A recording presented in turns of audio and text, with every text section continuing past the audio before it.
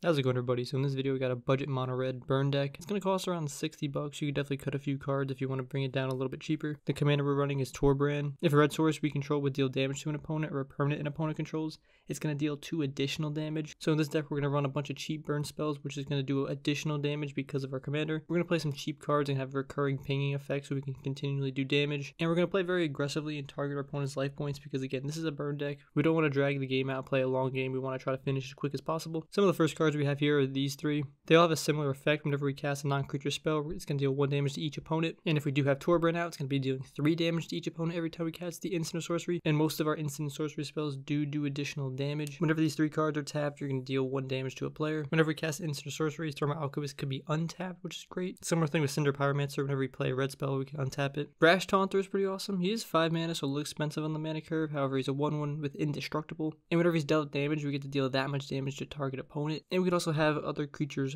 fight this card. For the next card, whenever an instant or sorcery spell we control deal damage to a player, we get the exile the top card of our library. We can actually play that card. We can also tap this card and deal 1 damage to any target. Whenever we cast a red permanent spell, the Father of Instincts can deal 1 damage to any target. When this card's on the field, we can also use our life as a resource to pay for red mana symbols. When Goblin Chain Whirler enters the battlefield, it's going to deal 1 damage to each opponent and each creature and planeswalker they control. Again, if we have our commander out, this is going to be dealing 3 damage to everything. It's basically a board wipe. Whenever a Tectonic Giant attacks or is targeted with a spell, we're going to deal 3 damage to each opponent, or we're going to get to exile top cards of our library and you get to play them this turn. However, it has haste, and whenever a creature we control attacks, it's going to deal 1 damage to that player. Whenever an opponent activates an ability of an artifact, creature, or land, both Harsh Mentor and Immolation Shaman are going to deal some damage to that player. When Dagger Caster enters the battlefield, it's going to deal 1 damage to each opponent and 1 damage to each creature they control. When Fanatic of Mogus enters the battlefield, it's going to deal damage to each opponent equal to your devotion. When Gibberish Fiend enters the battlefield, it's going to deal 1 damage to each opponent. And whenever another creature enters the battlefield under our control, Witty Roastmaster is going to deal 1 damage to each opponent. We do also play some cards to generate some extra tokens, so this can be pretty lethal. Inferno Titan and Maul of Flames are kind of some top heavy cards. Sitting at both 6 and 7 mana, they're definitely higher on the mana curve and can be cut if you want to go for a faster paced game. However, Inferno Titan's a 6/6 can be buffed up, and whenever it attacks or enters the battlefield, it's going to deal 3 damage divided as we choose among 1, 2, or 3 targets. Again, it's insane if we have Torbran up because this is 9 potential damage when we cast this card and every time it attacks. Maul of Flames is a similar effect, however I think Inferno Titan is better for this commander deck. Lightning Bolt, Shock, and Play with Fire are all good burn spells at instant speed.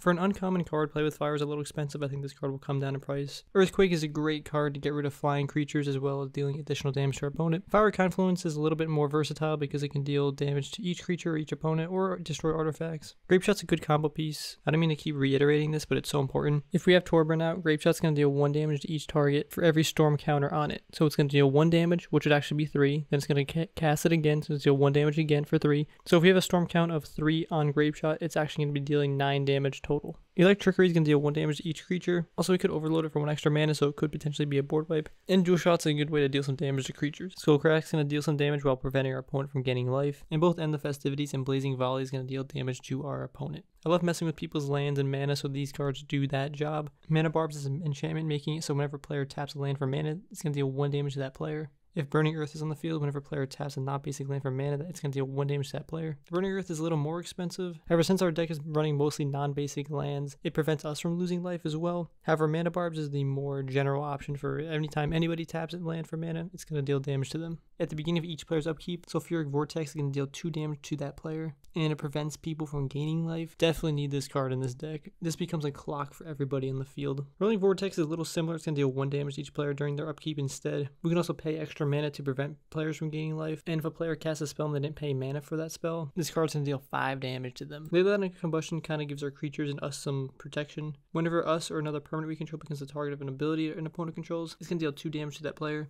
It's not necessarily protection, but it does kind of sort of give attacks for our opponent for targeting us or creatures we control. Tectonic Reformation is going to help us draw some cards because all of our lands in our hand are going to have cycling. This deck doesn't need a lot of mana to function, so you can get rid of those extra mana cards in your hand for actually cards that might be valuable. When you cast Outpost Siege, you can say Khans or Dragons. Typically, you're going to want the effect of Dragons. Whenever a creature you control leaves the battlefield, it's going to deal 1 damage to any target. Next up are some Planeswalkers. The first one, Chandra Firebrand, is going to deal damage to your opponent. Her -2 ability is going to make it so we can copy instant or sorcery spells. And her ultimate is going to deal 6 damage to up to 6 target creatures and players. The next Chandra Pyromancer is going to help us create elemental tokens, but also her -2 ability is going to let us cast an instant sorcery card from our graveyard with 3 mana or less. Some other planeswalkers are Tibalt. It's going to make it so our opponents can't gain life. And we get to create 1/1 tokens that when they die, they also deal 1 damage to any target. Jaya is kind of similar to our Commander's effect. However, it's going to deal 1 damage instead of 2 instead. You can also use the -2 ability on this card to deal 2 damage to any target. Last planeswalker is actually creature / planeswalker. Whenever we cast a red spell, we're going to be able to untap this card. And we can also tap this card to deal 1 damage to any target. If this card has dealt 3 damage or more this turn, we get to exile it and return it onto the battlefield under control, transformed. When we have our commander out and we tap this card, it deals 1 damage to target player. It technically deals 3 damage, so it can be instantly transformed into the planeswalker.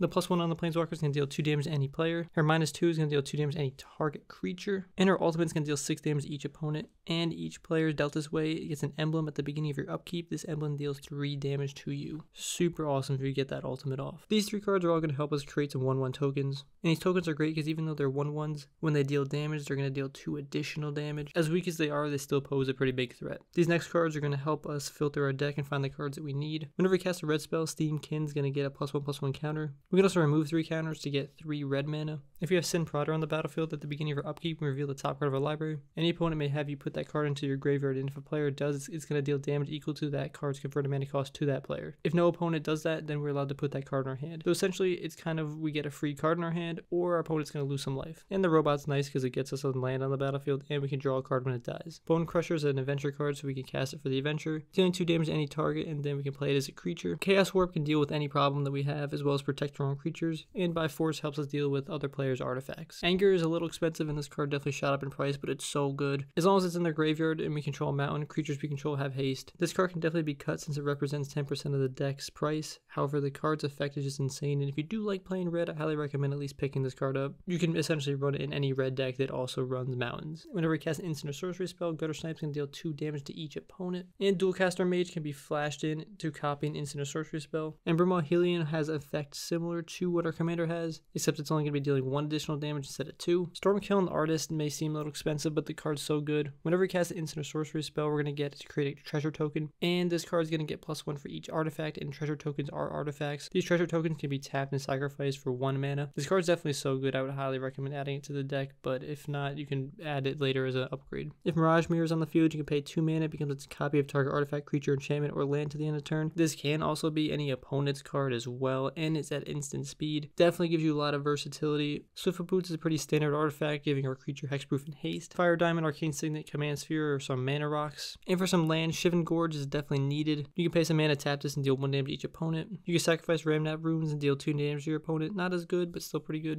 And whenever Dwarf Mine enters the battlefield, you're going to get a free 1/1 token. Groton Cave can be cycled. Castle Emberth can give your creatures +1. And we're running 29 mountains. There's definitely some quick upgrades I want to mention. Pyrrhemia is great. I would definitely add this card. You can continue to activate the ability for 1 mana to deal damage to each creature and each player. A little expensive, but definitely good for this deck. Whenever a land enters the battlefield, Zozu the Punisher is going to deal 2 damage to that land's controller. Great card to burn your opponent every time they play a land, especially if they're fetching lands too. And Rampaging Ferocidon is going to make it so players can't gain life. Whenever another creature enters the battlefield, it's going to deal 1 damage to that creature's controller. All around some great cards that have great effects. They're still relatively within a decent budget range. So a quick overview of the deck. We play a lot of cheap burn spells to do damage to our opponent. We also play a lot of creatures with recurring pinging effects to either burn our opponent or wipe away their board. And we also want to play super aggressively, target our opponent's life because again, it's a burn deck. We don't want to be hanging around this game too long. The deck works exceptionally well when the commander's out on the field, and it works okay when the commander's not. We're still going to be burning our opponent, but we do want to end the game as fast as possible. Sometimes setting up the board, then casting your commander is more important than casting your commander, then setting up the board. This deck doesn't have a lot of protection for the commander, so that might be something worth adding to the deck. Let me know some cards you would have added to this deck down below. If you like playing Magic the Gathering, but you don't want to spend too much money, check out our other videos on the channel. We do a lot of deck techs, and we try to keep the budget of the deck relatively cheap. Thanks for watching, everybody. Hope you have fun playing Magic. Take care.